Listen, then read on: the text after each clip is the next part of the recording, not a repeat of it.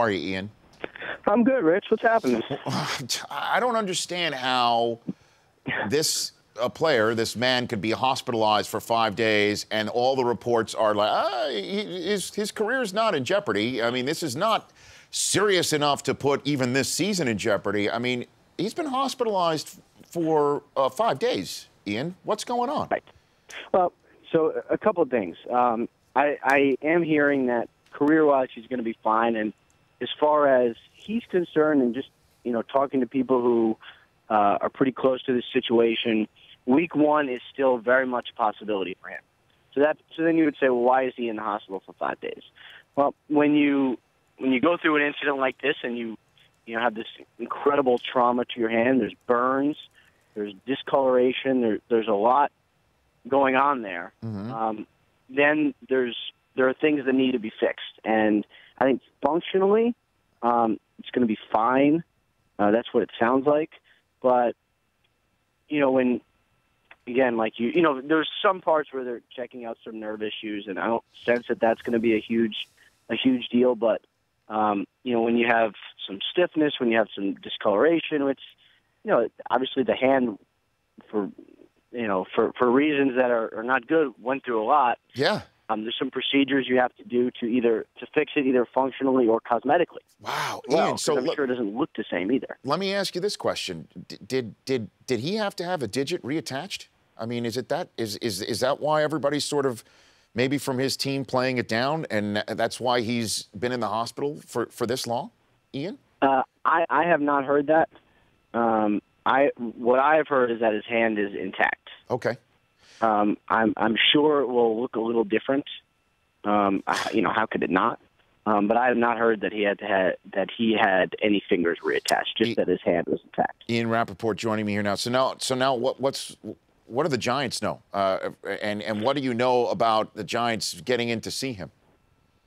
Sounds like the Giants know essentially what I just mentioned. And they have not, from my knowledge, they have not been able to see him. And I sort of understand. I think I do understand it because he's not under contract.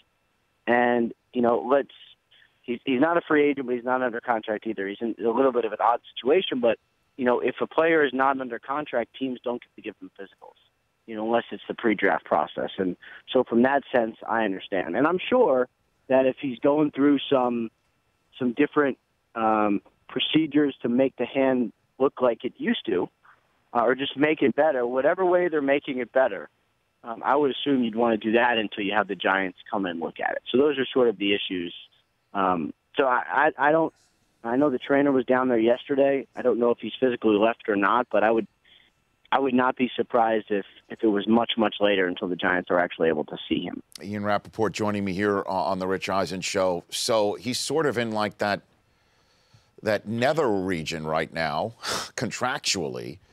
Yeah. And by next week, though, he's either got to sign this contract with whatever hand works, or not, right? Isn't that it? Oh, the deadline next week is to sign a long-term deal, and that's not happening now. Okay. Not from his end, not the deal that was on the table, the $60 million deal. So next week means nothing, essentially, at this point. Right. Okay. Next week that deadline is not really applicable to him. Okay. So the next thing you'll see from him is he will sign his franchise tag when he's ready to play. So what that does is it basically allows him to control how much money he's going to get. Whereas, let's say he had signed his tag. Let's say he signed his tag immediately. Well, then the Giants would probably put him on the non-football injury list. And if he was on there for the regular season, would have to miss 6 games and then maybe 6 paychecks. Now, let's say he's ready for week 2. Well, then he would only miss 1 paycheck of the, 1 paycheck off the $15 million salary. And so he saved himself a lot of money.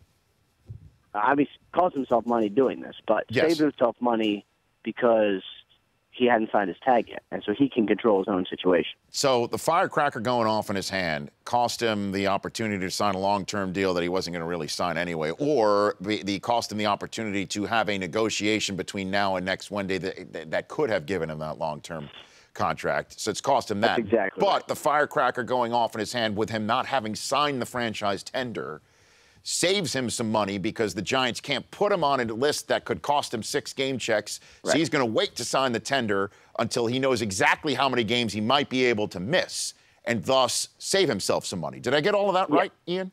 You nailed it. That's exactly what it is. And plus, there was, especially when this first happened, there was talk, would he be ready for training camp? Well, he's a franchise tag guy. And from what I'm being told, I don't think he was going to show up on time to camp anyway. And, of course, you talk to veteran players about this, and they say, why would he? And none of the veterans like training camp. So I would assume that his plan was to show up a couple weeks in, get ready, and go for the season. So now we know that's going to happen. And he'll just, when he's ready, he'll sign and kind of go forward. Ian Rapoport joining me here on the Rich Eisen Show. So what about the 3 guys for whom next Wednesday's deadline is still viably intact? Do you think Dez, Demarius, Justin Houston, any of them, any combination of 3 or none of them are going to sign a long-term deal before next Wednesday? From what it sounds like, Dez has the best chance of signing. And I don't know exactly what that deal is going to look like. I know the deals the Cowboys have had on the table in the past, which were low in fully guaranteed money and low in yearly average right off the bat. And maybe they've improved those a little, but I think the principles are still the same, where he's going to have to earn all his money, go year by year. Whereas, let's say, Demaryius Thomas is a comparable receiver on the field to Dez. He's going to get far more fully guaranteed money whenever he signs, just because you don't have to worry about him at all. He's a great receiver and he's good off the field. Mm-hmm. But from what I understand, the Cowboys are optimistic that they'll be able to sign Dez. It's just, they haven't really connected recently, but the deadline is still more than a week away. So I would expect things will ramp up Monday, Tuesday. Ian Rapoport joining me here on the program. When does Russell Wilson sign on the dotted line? Anytime before this season, you think? I think it's possible. I don't know. It would be before training camp if he was going to get a deal. But, it's an incredibly difficult negotiation. And the more I hear about it, the more I talk about it, the more difficult it seems. Why? Because, there's the issue that has been talked about plenty, which is, the desire for fully guaranteed contracts. And it seems like it's still in his head.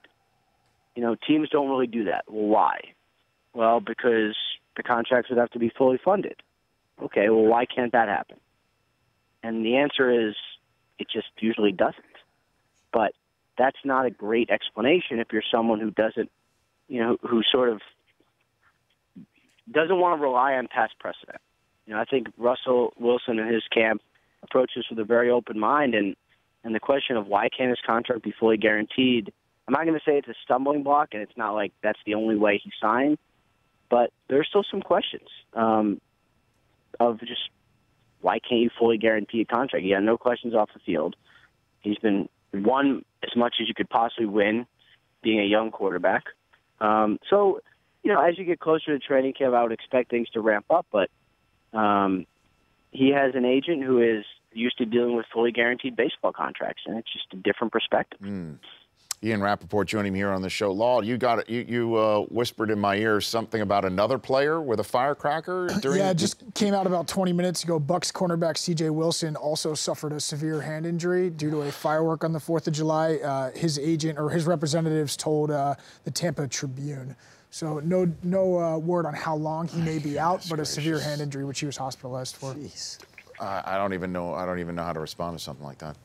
Yeah. I don't know if I'm breaking news to you there too, Ian, but it's just I don't know. Yeah, I had not seen that. I don't know what the league.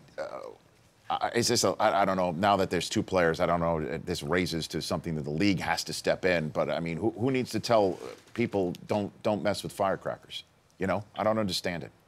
Yeah, I don't know. It's upsetting. It's not safe at all. Yeah. I don't even. I've never been into it, so I have no frame of reference for why it's. I guess it's fun seeing a fire race display. I guess, but I've had no desire to play at all with fireworks. Yeah, I know. It's very scary to me. Look at you, Ian Rapoport. Hey, look, I said the same thing a couple of days too, but here's the deal. At least well, let's just hope that everybody could, has a hand still intact. That's number one. Yeah. And with Jason Pierre-Paul, with each passing day, the fact that we're not hearing anything and he's still in the hospital just lends me to believe it's more serious than even everybody's been led to believe, Ian. I mean, that's my 2 cents on that subject. Yeah, it's really, and the details have been difficult to come by because none of us are doctors. It makes it, what exactly is he dealing with? Mm-hmm. I don't know. I mean, I know what I'm being told, but even still, there are things that prevent people from saying what's actually happening. So it's one of those where, I want to, believe me, I want to know everything. And the Giants do too. I think they obviously helped to get a lot more out of yesterday than they did. But that's just simply not reality. So we'll have to just wait, unfortunately. Thanks for calling in, Ian. We appreciate it. We'll chat soon, okay? Awesome. Thanks, Rich. Take care. That's Ian Rapoport of the NFL Media Group right there joining me here on The Rich Eisen Show. The Rich Eisen Show, weekdays at noon Eastern. On Audience.